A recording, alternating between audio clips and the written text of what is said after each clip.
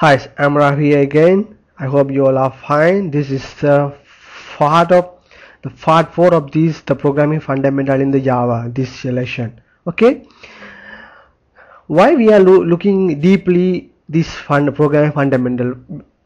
Because of the programming fundamental very important to learn about every language, say or .NET or C# or VB or whatever. If you learn, you must know what is the programming fundamental on specific language. Without know those things, we can't do the programming. So I am also completely I would like to completely elaborate this programming fundamental Java. Okay, that's why I created the fourth lesson of this programming fundamental, talking about the operators. Okay, yeah, what is operators? Okay, what is okay, first we are going to look about this in this lesson, the operators. Okay, yeah, what is operators? Most of the people know about the operators. See, we want that 1 plus 1. Okay, these plus call operators. Java has a lot of operators, the arithmetic operators, primitive operators, relational operators. They have a lot of operators. Okay, so and we want to talk about the primitive and reference data type. That is very simple. That's don't worry about, because these two are differentiates how we can define a value in how can we declare a value in a Java. Okay, but these operators are very important to do the programming or calculation. Without loop, without conditional loop, or without loop in a programming, that's not a programming. Okay, so the loop is very important. That same like the calculation also important to the financial application. Okay, for example, financial application. Okay, first we look the reference variable, see the primitive variables. Yeah, Java has a two type of variables. One is a primitive variables, second is a reference variables. What's the primitive variables? What is the reference variables? Yeah, here don't worry about, here no any complex. It's very simple. If we take the primitive variables with the primitive data type such as int long, yeah, such for example, okay, store data in the actual memory location of the where variable is declared. Variable is declared. Okay, that's okay. What is the primitive data variable mean? Store the data in the actual memory location of the where variable is declared. Okay, the reference variable that store the address in the memory location, not the actual place, is in the address of the memory location. Okay, and also the reference variable the point to another memory location where actual data is. So actual data and memory location are different to the reference variable, but in primitive types it's the same place in the same location. Got the point? Okay, when you declare a variable of a certain class, you actually declaring a reference variable to object with a certain class.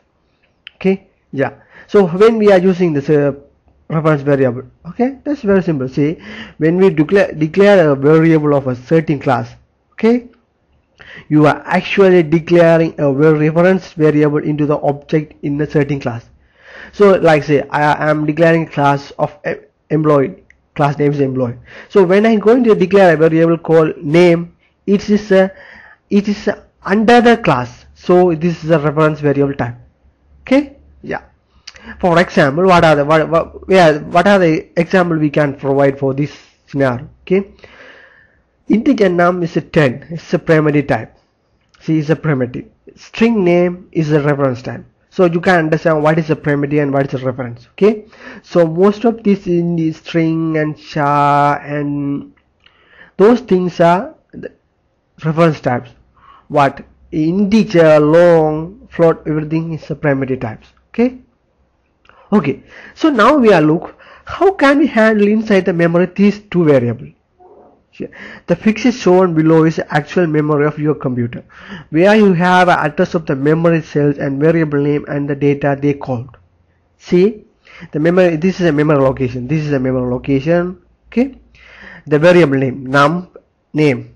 Okay, the num is the data 10, so the same queue, same place is declared in the variable. Okay, integer number is but name is address 2000, but it's a variable where the value is where the data is hello. So we will the point that you see the location in that at 2000 point. Okay, but in a integer or long, when we declare the variable and assign the value to that, it's point the same place and same area, same point. Okay, same position. Okay, now you can understand what is these two. But when we do the programming, but we don't care about that, but at least we must know the programming fundamental. Okay, yeah. Now let's move operators. Yeah, I told earlier, operators very important to the programming language.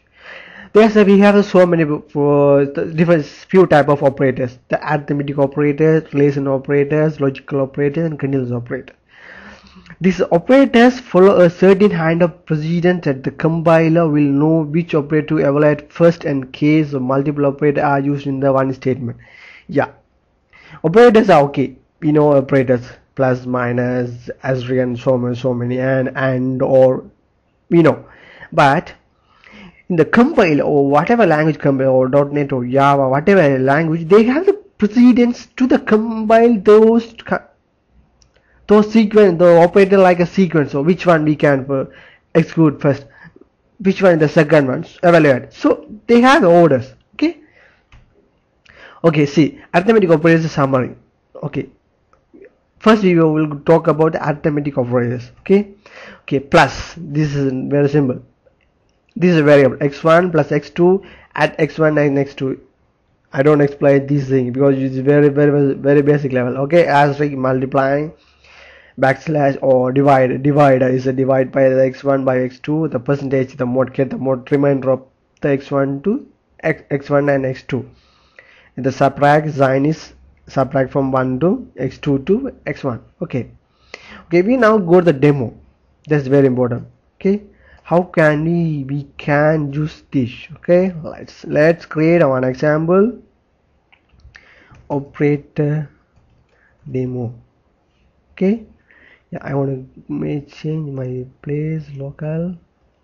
I'm changing the location to save my code, then it's very easy to use again. Okay, yeah, I'm putting here. Sorry, I'm putting here. Demonstration lesson 5. Yeah. Okay, let's go and look. Operators. Finish. Okay, let's do something here. Okay, don't need this one. Yeah, integer. I'm selling integer the m1 equal to 0, integer m1. Okay, m2 equal to 10, this one 4 5. Okay, first we do some calculation. Okay, integer, I'm going to integer result. Okay, 0. Okay, this out print. Okay, first I'm going to add m1 and m2. Okay, yeah, how can we add result? That is returned result equal to m1 plus m2. Okay, then I'm going to plus results, add plus. Okay, yeah, result. Okay, the next I'm going to subtract m2 from m2 and m1. Okay,